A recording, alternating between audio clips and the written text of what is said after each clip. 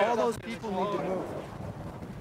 A two-car accident. I pulled my car over, grabbed a bottle of water, jumped out. Witnesses say the black Acura rear-ended the truck. Hey, two people in a car, what are you going to do? We'll tell you what Ron Jurgen did. The truck's gas tank initially caused this fire. The propane tanks caused the explosions. Just as the fire starts to grow, Ron Jurgen runs to the flames.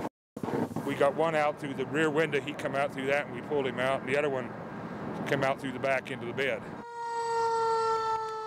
You know what happened? He's the driver of the truck, and the man here on the ground apparently was in the other car. Some very brave people pulled him out because the flames were just astonishing.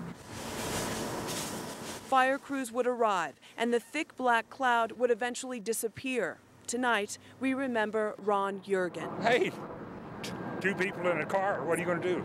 We now know.